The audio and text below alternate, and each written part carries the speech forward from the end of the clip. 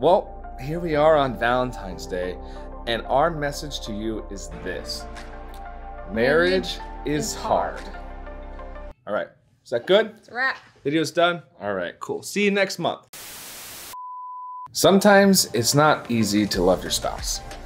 In fact, in my own experience in our marriage, and through counseling others, I'd say it's very often not easy to love your spouse. And what I mean by that is it doesn't come naturally. When you first start dating, you're so caught up in infatuation with rose-colored glasses that it's easy to feel love and act that way towards the other person. But what happens when the infatuation is over and we're called to keep loving this person day after day after day?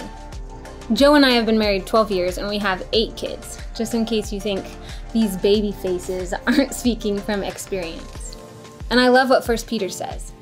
In this passage, he's addressing slaves, but then he carries it over to both husbands and wives when he says likewise. This is what it says. For God is pleased when, conscious of his will, you patiently endure unjust treatment. If you suffer for doing good and endure it patiently, God is pleased with you. For God called you to do good, even if it means suffering, just as Christ suffered for you. Just like with Facebook or politics, wives, you won't win your husbands over by nagging, arguing, or yelling.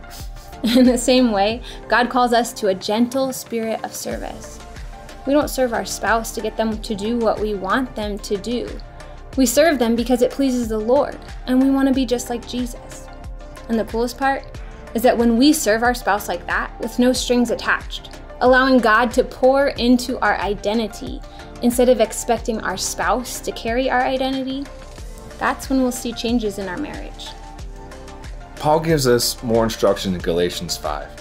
Husbands, love your wives just as Christ loved the church and gave himself up for her. And also, husbands ought to love their wives as their own bodies. He who loves his wife loves himself. Now, calling us to love our wives as Christ loved the church is a tall order. I mean, he was persecuted and put to death by the very people that he was loving. That's a very humbling way to love another person. And with our spouse, loving them in such a vulnerable way, possibly with nothing to gain in return, can be terrifying. But this is our roadmap to truly loving each other, and the end goal isn't to be happier, although that will 100% happen. The end goal is to grow closer to Jesus together, and in turn, grow closer to one another, loving each other with the love that Christ first loved us. I've prayed for several marriages this week that were struggling here at LifePoint. And I want to tell you that if you're a believer and you're struggling in your marriage, don't believe the lies that you're alone in what you're going through, or that you can't be honest with other believers. We come together to pray for each other, to carry each other's burdens, to support each other. If you're struggling in your marriage, you're not disqualified for coming. And in fact, I would encourage you to come and share. We would love to pray with you. So this week, pray and ask God that you would exhibit the fruit of the Spirit: love, joy, peace, patience, kindness, goodness, faithfulness, gentleness, self-control.